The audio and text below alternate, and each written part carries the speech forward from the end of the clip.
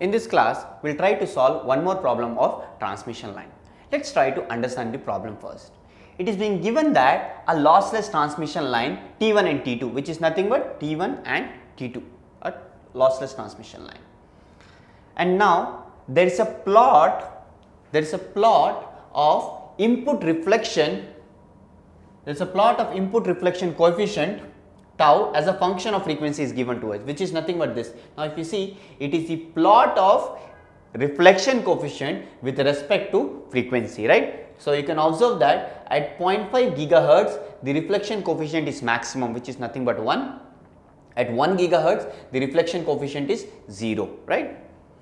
Another part is, it is being given that the phase velocity of the signal is given as 2 into 10 power 8 meter per second. Now what I need to find it out? We have to find this L. The L, what is L? L is nothing but the length of this. You can see that T1, the length is given as 1 meter for the first transmission line, the first part of the transmission line, and the second part of the transmission line, the length is given as L. We have to find the value of L, right? Okay. Now, in order to proceed this, what we know is already input reflection coefficient graph is given to me, right? Now, what we know about the reflection coefficient?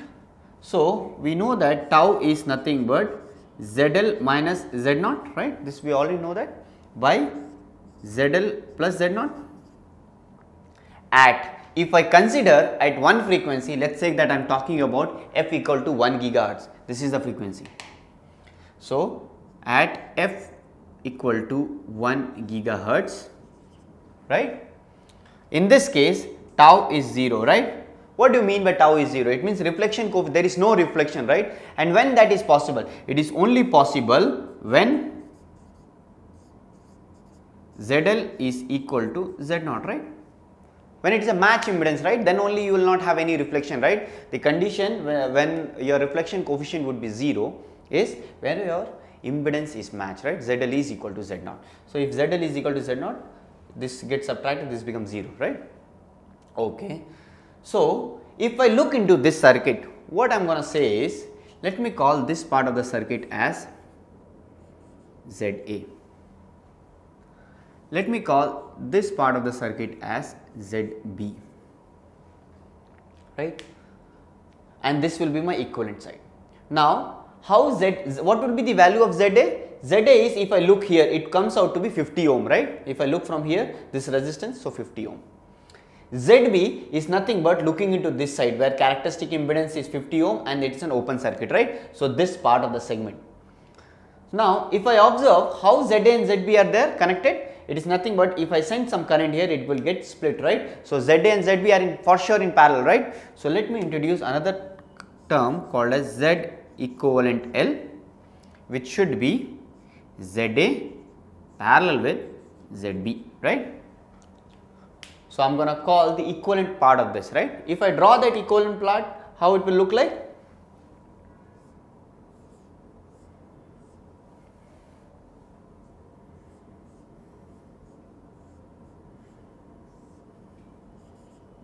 Z equivalent L, this will be your Z0, which comes out to be 50 in this case,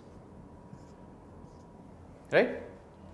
So, this part is nothing but, if you take out this whole thing, which is nothing but ZA parallel with ZB, you will have this Z equivalent L. Okay. Now, we have, if I look into this part of the only circuit, now we are talking about tau at this point, right? We are looking at tau at this point. Now, again, if I apply the same thing, what I can say is, my reflection coefficient at 1 gigahertz would be 0 only if Z equivalent is equal to Z0, right? Same way. If Z equivalent L is equal to Z0, then only my reflection coefficient tau would be 0 at 1 gigahertz, right? It means what should be the value of Z equivalent L? Based on that, we say that this thing should be 50, right? Okay. So, that quantity should be 50. So, what we have concluded is, at 1 gigahertz, if you want the reflection coefficient to be 0, your Z equivalent L should be equal to 50. So, it is a matched impedance and you will have a 0 reflection coefficient. Now, let me rub this and we will continue on this.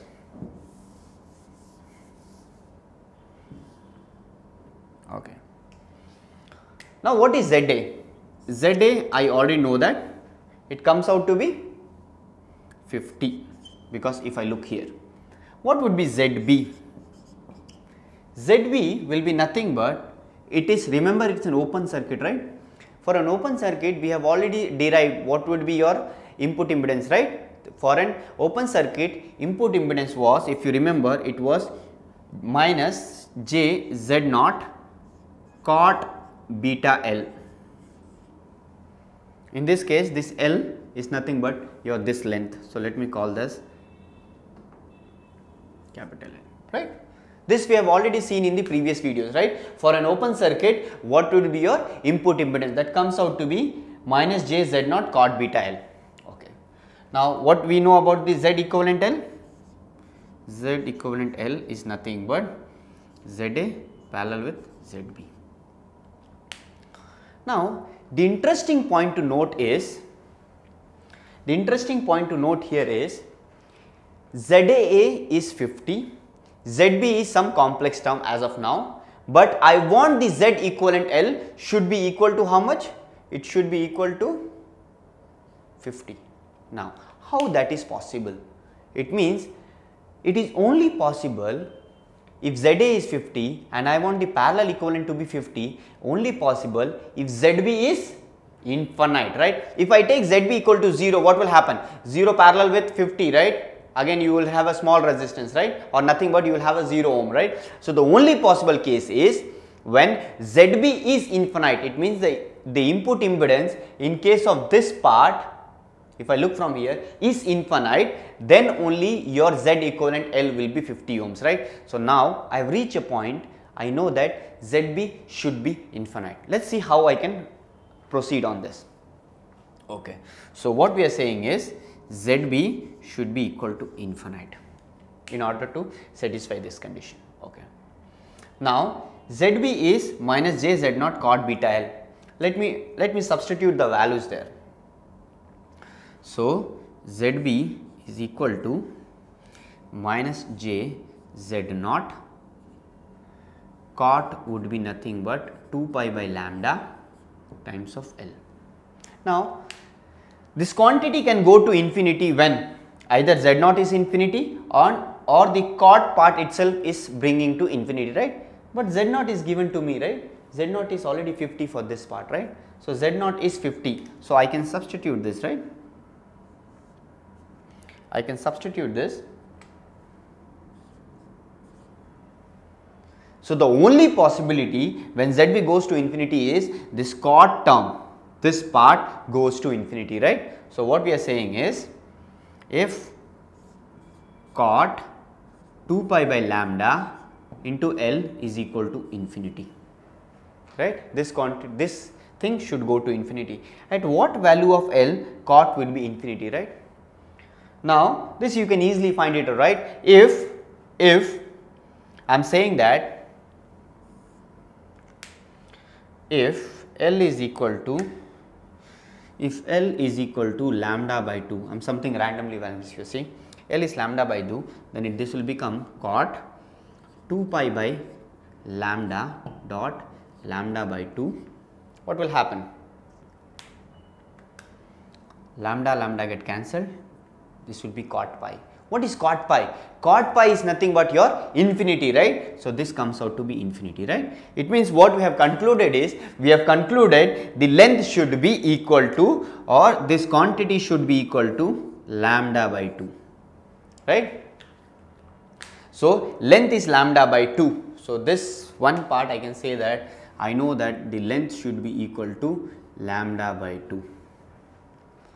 The problem is I have to answer in terms of meter. I don't have to give the answer in terms of wavelength, right? Lambda by 2 or half of the wavelength. I don't have to conclude in that way. We can easily do that because already the phase velocity is given to us, right? So let's proceed on this.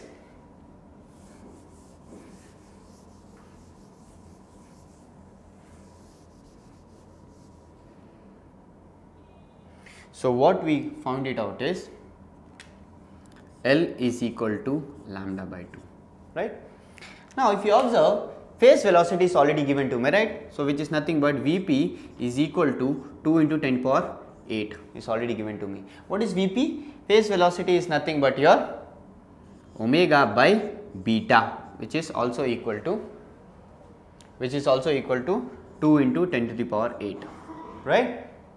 What is omega? Omega is 2 pi f, right? Beta is nothing but 2 pi by lambda.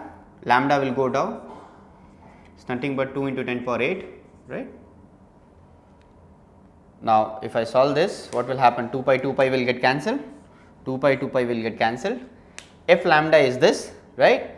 So, f, we are dealing at what frequency? We started saying that we are talking about frequency of 1 gigahertz, right? So, in this case, I should substitute f is equal to 1 gigahertz. So, at f equal to 1 gigahertz, right, what would happen? So, the lambda would be 2 into 10 to the power 8 divided by 1 into 10 to the power 9. This comes out to be 0.2 meter, right?